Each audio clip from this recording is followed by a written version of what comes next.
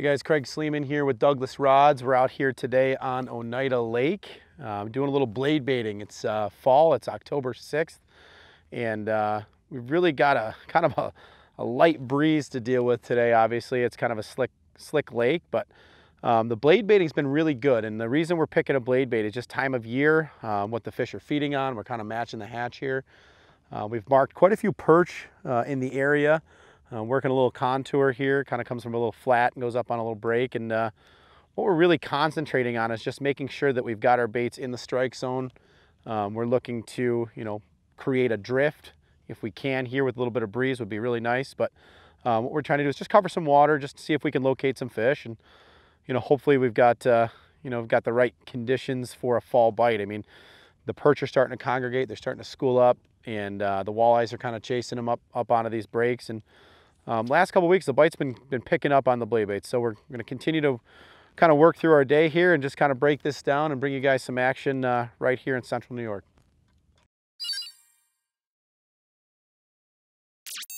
So I want to talk a little bit about the walleye rig. The one that we're using today includes the X Matrix here from Douglas. I'm using a 610 XF. I've got an extra fast. It's on the 3 blank, so it's a 6103. And the reason I picked this rod today, just because we're throwing these blade baits around, it's a 1/2 ounce blade bait, so it's not super heavy, but it's got accuracy. And the one thing I love about this 610 XF is I can accurately pick apart, a rock pile, a drift. If I've got a specific style of presenting a bait that's working better than another. I know everybody's had that day where, throwing a little J in it or throwing it up current or throwing it up into the wind is really helpful in catching some of these fish. And so start off with my my Douglas XF, and then I'm working through with just a 2,500 to 3,000 size reel. I'm pairing that up with a 15 to 20 pound super line, any sort of Stren or some of that new Berkeley Fusion. The fire line's been great. We also are working with Cortland right now on some of the 15 and 20 pound braids they've been working with. It's been great. So we're going to pair that up with a leader. That leader is going to be a fluorocarbon, anywhere from 15, 16 pound up to 20 is probably be the heaviest that I would go. But the reason we pick 16 to 20 or 15 to 20 is that it stiffens up the end of that line. And what that allows us to do is to actually fish our blade bait fairly clean. And with it keeping the the tension or that stretch a little bit further away from our super line, we tend not to get as many tangles. So pair that up with an I1 Baits Bad Boy blade bait, and you've got yourself a really great blade baiting rig. Maybe I'll catch one on that. God, I'd like to catch one on this thing. There he is. He hit it on the way down.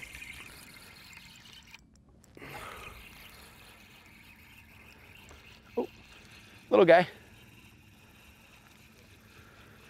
that a perch? Come on now. Oh, little walleye.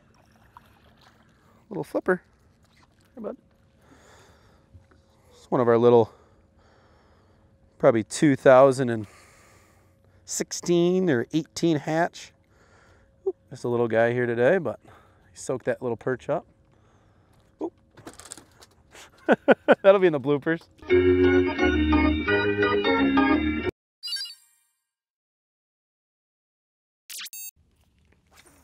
So I'm actually going to stop my line just short of where that blade bait's going to hit the water. And the reason I'm doing that is I'm just actually physically grabbing the line with my trigger finger, and it's allowing for that blade bait, no matter what rotation it got when I send it out, it's going to stop it and actually allow it to fall at a really true rate. And so what's happening is a lot of guys, when they go to cast blade baits, they say that they bungle or they'll catch the actual line when it's being sent out. And what's really happening is that blade bait is, kind of rotating itself out over the water, and then it grabs that main line or that leader that we're tying to. And of course, the other reason that we don't get a lot of tangles when we cast is because we're using a heavier leader. From here, as I go ahead and just retrieve this, I just pull it once and I know that it's started because it's starting to, work its way off the bottom with that simple vibration. And with that, every time it hits the bottom, my line will go slack and I'll know that it's on the bottom, ready for another retrieve. I also like to kind of pick up my line with my reel, and the reason for that, if that blade tends to hit the bottom or a fish tends to pick it up or grabs it, I'll know exactly where that blade bait is, so I can even set the hook and apply that pressure as needed to get that sucker to the boat. So going to keep working this back and forth a little bit. I'm only pulling, 3 to 4 inches. And that's the reason that XF is just, it's an awesome way to feel that vibration and understand where that bait is at all times.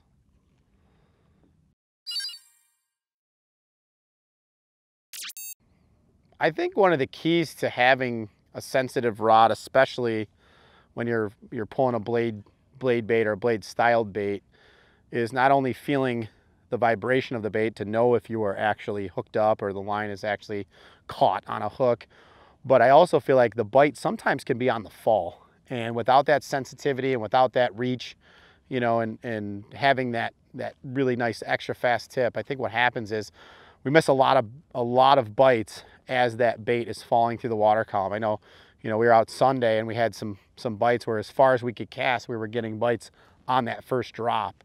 And I could feel that every time because I'm keeping in contact with my bait at all times, but I'm also allowing the rod to do the work. And we're catching, some pretty decent sized walleyes. I mean, we're up in Green Bay, Wisconsin. We're, 8, 9, 10 pounders on a 610 and handling them with ease, obviously landing them on the reel, but, letting that rod do the work. And I think if you can give up some casting length with a 7.72, you're going to gain it back with sensitivity and also responsiveness. So sometimes it's always pays off just to downsize just a little bit. And the accuracy, I think, is the one thing that I really like about this rod too, is, I can pinpoint and break down a rock pile. I can throw at specific boulders. When we get into real specific situations where, fish are only on certain sides of certain, rock piles, this really helps to cast that up. I think I'm perched up.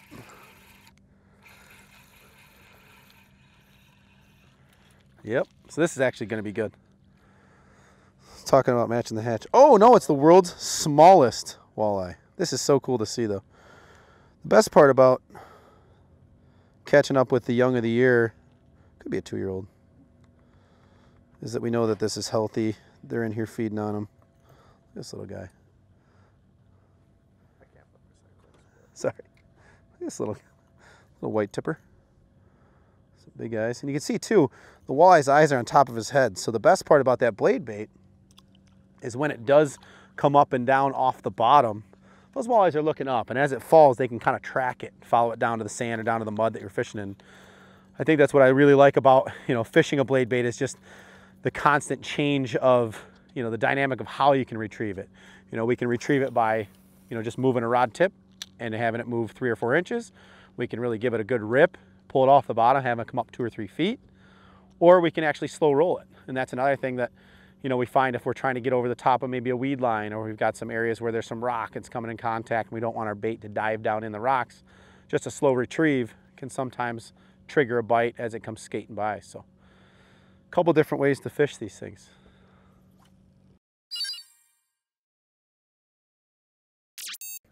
Just want to talk a little bit about our equipment today. We've got the I1 Baits Bad Boy Blade Bait. And the special thing about the Bad Boy Blade Baits, not only the finishes are awesome, but Mike actually puts on a Mustad Ultra Point size 6 hook in the back, size 8 here on the belly. And what that allows us to do is kind of apply this not only in that search mode, but when we're retrieving it, it doesn't tend to bungle. And what I mean by bungle is actually collect and have that larger hook come up and grab that leader. So what I like about that smaller hook down here on the chest is it actually keeps the hook away from coming in contact with our line. And I love that big hook in the back. Really, when you set the hook, it does collect either under that chin or inside that mouth when they go to pin that thing to the bottom. So check that out. We've got a size 6, size 8 here, and it really helps that nice gold finish today. We got 24 karat perch because obviously the fish we're after are feeding on those perch, and we're going to see that we've caught quite a few of those this afternoon, and we're just keying on and matching the hatch. Nice. Blading, kid? Flat jig? Nice.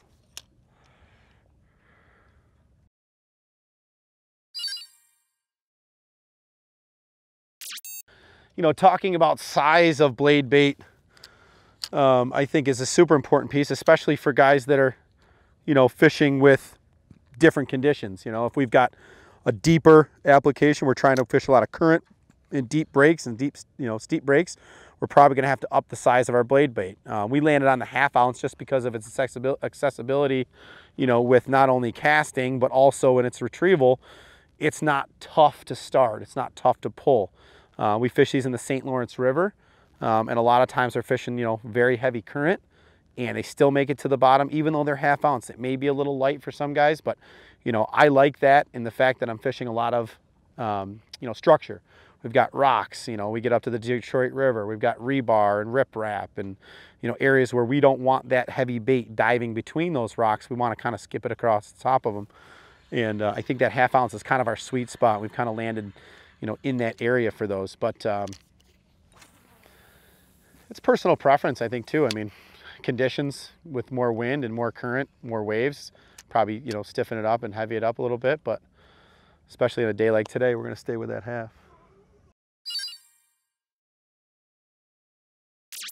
So another couple different styles of retrieval could be just simply just picking your rod tip up 3 or 4 inches and just getting your blade bait to swim. You know, I've seen a lot of reactionary bites where the fish are just super lethargic, the water's cooling off. You know, today we got a real slick day. They're not super active, even though there's some fish around and they're feeding on perch. They're just not out chasing. We don't have a wind or current really pushing bait and congregating it. So I'm doing a real small, light, slow lift, trying to get those fish to come over and inspect my bait, pin it to the bottom, and maybe hold on to it.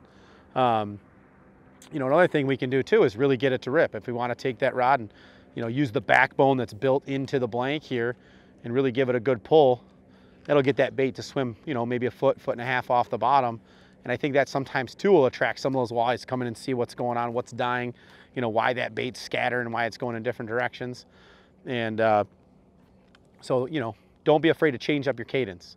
You know, you can go from short, slow, easy lifts to kind of larger, getting it up off the bottom, letting it swim and let it do its work.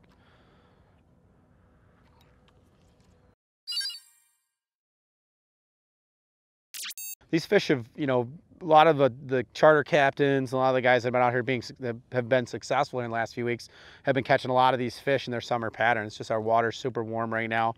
You know, 72 degrees Fahrenheit, which is, you know, for this lake in October is fairly high. It's a shallow lake, but the one thing that's happening right now in October is these walleyes are really starting to congregate and push towards their wintering grounds. They're looking for a piece of structure to kind of hunker down on. They're looking for some bait. And I think, you know, they're coming out of that suspended mode and they're working their way, you know, up into some of these different areas of the lake that are holding these bait fish. And I think that's why we're targeting, you know, some of these transition areas. We've got, you know, this mud flat kind of comes up onto a ridge, and then there's some weed line that's up even further. And you know, the fish that were stuck in the weeds all summer long are starting to kind of leak out as those weeds start to die off and get a little dusty and not give off as much oxygen or, you know, as much cover. The fish are starting to relate to, you know, rock piles and you know, different breaks where there's some 3 or 4 feet of transition. So keep concentrating on those little key areas and, you know, look for those fish to start to kind of school up a little bit and get around some of that late fall or early winter structure as we start to get through October into November.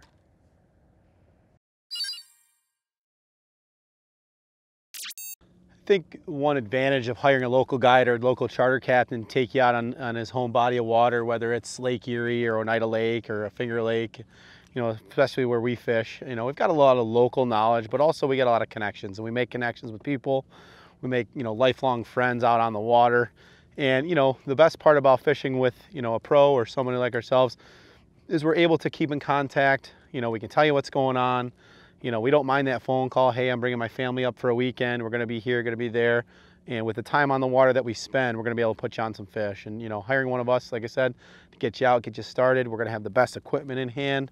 We're going to be on the right bite. We're going to be on the new and up and coming technology. And we'd really be able to get you on some fish. And, you know, that's the one thing I've really enjoyed in the last couple of years is in guiding and, you know, being a charter captain on Lake Erie is, you know, the people that I meet and where they're from and their story and being able to share it with me and a piece of, you know, what I like to do and sharing it with them. And I think, you know, when you make that connection, it's, you know, it's fishing. It's a fishing family, and we really do enjoy, you know, not only entertaining and catching fish, and that's our main goal, but, you know, making those lifelong connections and continuing to pass this tradition of the outdoors and enjoying, you know, what the creators made for us to be out here and to, you know, just continue his legacy. So looking forward to seeing everybody.